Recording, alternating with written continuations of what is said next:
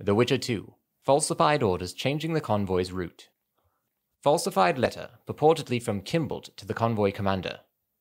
Honorable Sir, I'm the last man who would tell others how to do their job, knowing even less about leading convoys than about carpentry, and I hasten to inform you that I deal with wooden items only in the privy. However, with the safety of Foltest's children in mind, I must warn you and suggest a change to your course. The original route proved to be very dangerous and ridden with brigands, a fact that we, traveling ahead of you on the trail, experienced personally. Constable Natalis himself was likely wounded by a treacherous arrow. Due to the importance of those in your care, and the responsibility resting upon your shoulders, I suggest you travel through Starling Valley. Rest at the local tavern, then follow the Old Trail, which Foltest successfully rid of robbers in his time.